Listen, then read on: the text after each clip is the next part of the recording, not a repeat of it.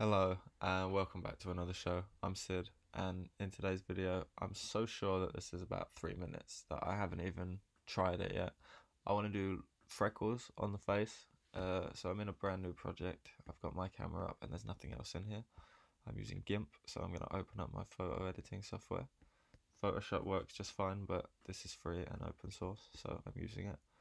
And then I'm going to go to the reference assets, which you can get for free.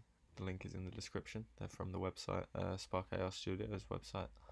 I'm going to be importing the face masculine and the face mesh trackers. In fact, no, I don't even need that. I've overdone it. So add a new layer. We'll call that Freckles. Now what I'm going to do is grab a paintbrush. That probably works just fine. Bring the size up to about, I don't know, 14.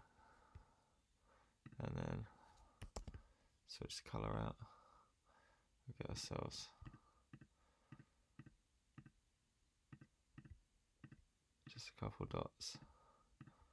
You don't want them to be too symmetrical, I don't think. I don't know. I've never done this. Let's just work together and figure it out. I'm going to say that's probably good. We'll have just like a beauty spot thing there. And now if we make those invisible layer, export this to the desktop. Freckles.png. How are we at? About 90 seconds, I think. Yeah.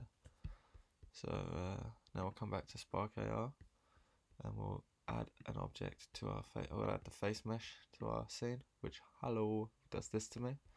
Create a material layer. I don't think I have time to just rename that Freckles. And now I'm going to choose the file that we've just created. And oh wow! So as you can see, it's pretty hideous. Physically based, I'd recommend for the shader type. Tracks a little bit better around, and then we'll reduce the opacity. And I think I'm probably going to change the color to something closer to like brown.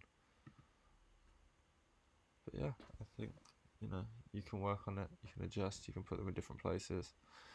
But that's the simplest freckle tutorial I could imagine for Spark AR Studio.